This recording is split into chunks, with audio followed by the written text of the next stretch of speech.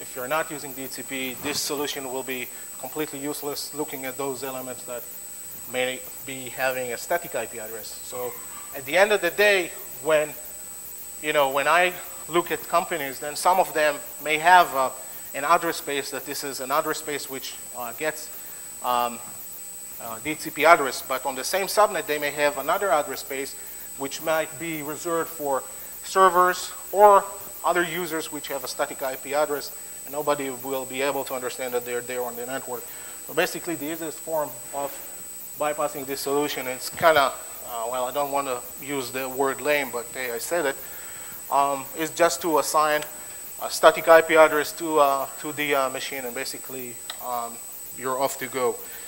The problem also with different companies is that part of the networks will be shared by servers and desktop, so part of the network will be DHCP based, part of the network will not be. Usually the people that needs to know about it knows about it. So if I have someone which is a bit familiar with the IT network, he can easily assign himself an IP address that will not be blocked.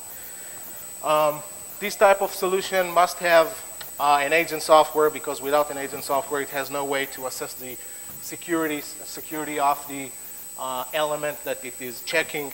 Also, the detection of the element is only done at layer 3. It means that the fact is that if I am on the network, I have all my local subnet I can access.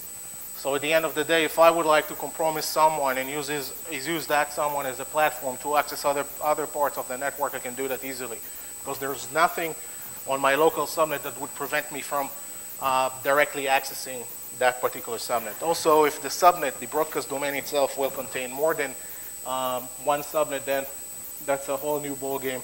That's a big problem, because still, although other IP addresses which I may not be part of or belong to may be on the broadcast domain, I'll still be able to send them traffic and to get them back through the router, because I will be sending them the traffic directly and not through the router. So that's also a big no-no. So basically we have a very nice local subnet which can be infected with viruses and worms. A local subnet that can be attacked, and some elements can be used as an access proxy to access other parts of the network that attackers do not have access to. And also quarantine is usually based on giving the element an IP address which belongs to a certain subnet. And also quarantine the element to a certain subnet using ACLs on routers, again, easily bypassed. Another main problem is that users may access the network from different parts of the network, and not all of these parts would have DHCP enabled. Again, if you know where you need to connect your machine, you can connect your machine and you have access. Other problems is the lack of awareness for masquerading devices. Basically, if I would like to provide connectivity for another device through network access, through network address translation, then it is fine, no problem. There is no knowledge, especially when I'm doing that in a non-bridged manner. These elements will not be found, and you can connect whatever you would like to the network, and here you go, you have access to the network. Exceptions, I'll talk about that in a second. And also, just think about it, there is no real user authentication here, because the user is not authenticated to nothing. I come with my machine, I have the appropriate agent, I have the appropriate patches. Well, technically speaking, we'll talk about that later. And basically, I have the information that would allow me to connect to the network, but my identity is not proven. I do not, basically the solution does not know what is my identity. So, sure, my element complies with whatever needs to be done, but still, my identity had not been proven yet. This is a quote I found with a document called Network Access Control Technologies and Cygate Compliance on Contact by Cygate, now Symantec. And I guess you can read it for yourself, but since it's fun, systems without agents can be granted network access two ways. First, a non-Windows exception can be made that exempts non-Windows clients from the NAC process. Second, a MAC address-based exception list can be built. That's great. So basically, if I have a problematic element, I'll just put an exception list. I'll put it there. I'll allow it access. So someone needs to know who are those elements that are on the exception list. Understand locally what are their MAC address and IP address. That's easily done. And basically abuse that and spoof that in order to get access when they're not there or when you disconnect these elements. And this is from, of course, the vendor's document. Yeah.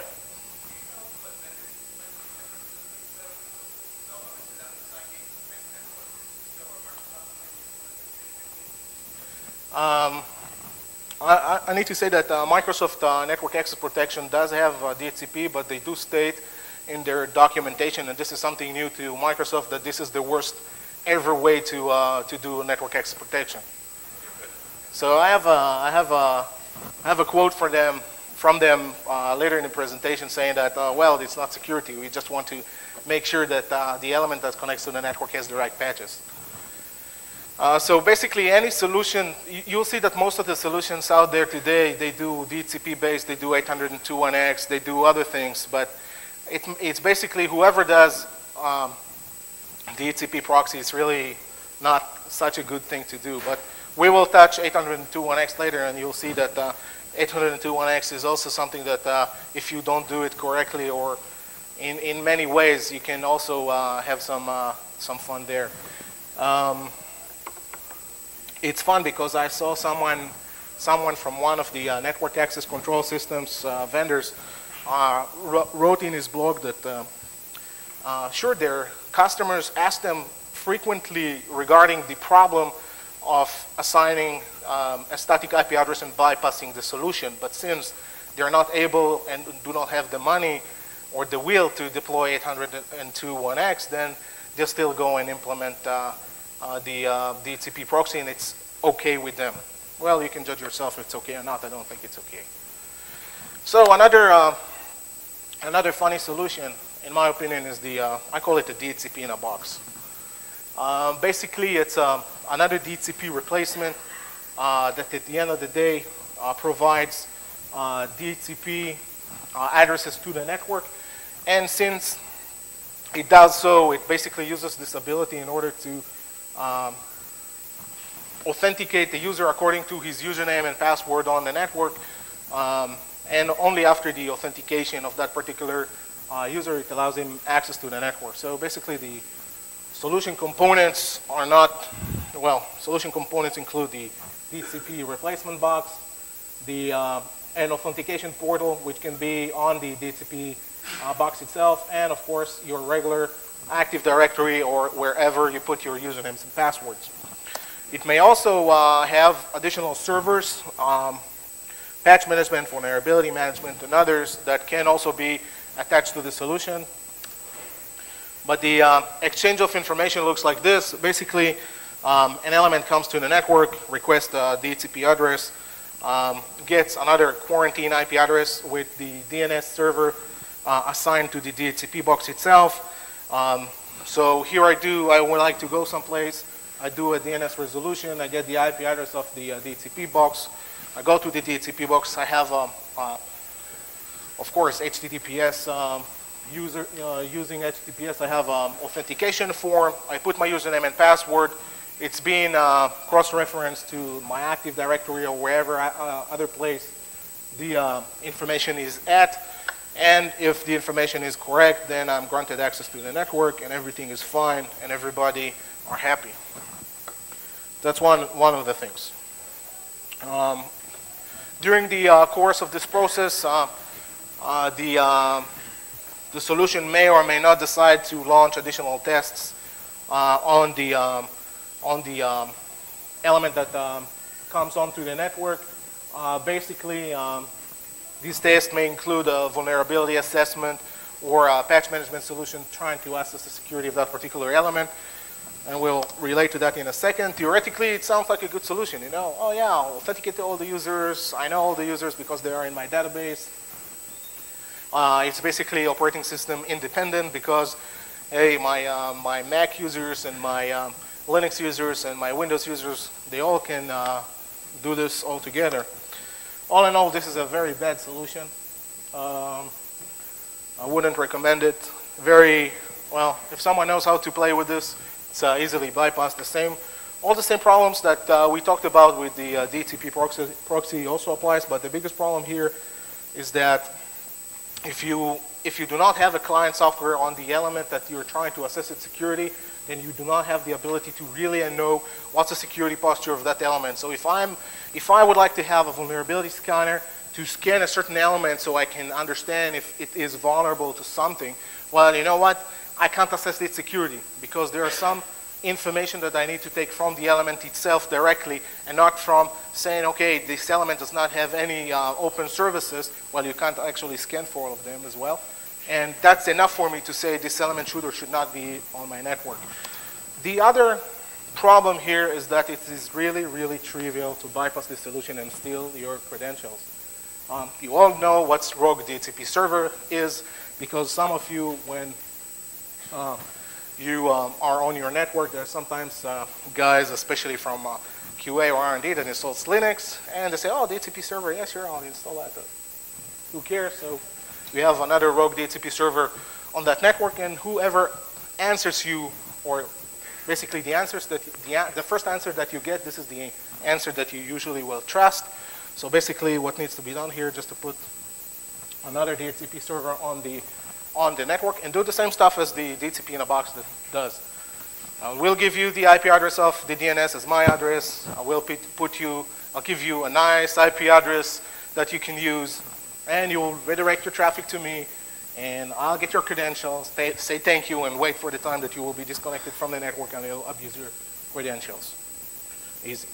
Nothing new with that. Questions?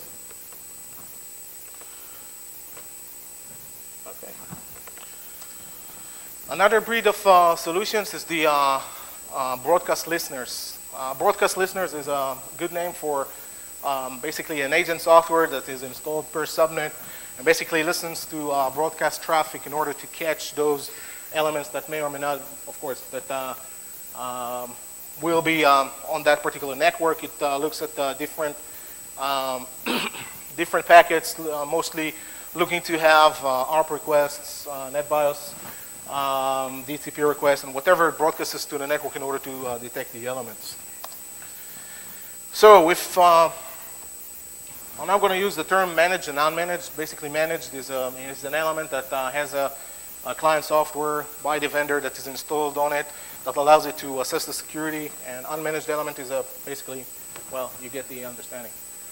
So basically, if I have a client software on the element that tries to connect to the network, the element broadcasts its traffic.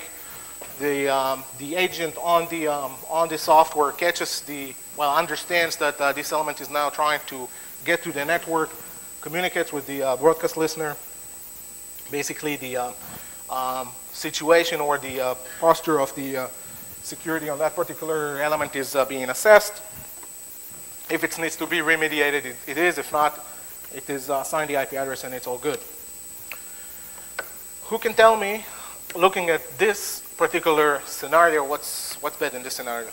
This is an unmanaged element, and it accesses the network. And what's the problem with this scenario? Of course, it's assuming that I'm there, right? Assuming that I will hand the broadcasting traffic to the network, assume that I will use that. And also assumes that